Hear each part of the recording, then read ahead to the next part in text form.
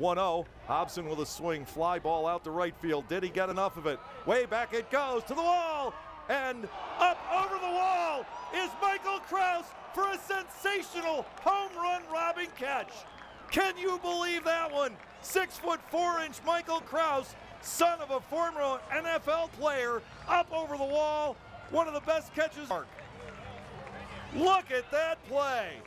Michael Crouse, highlight reel play. And he takes number 21 away from KC Hobson.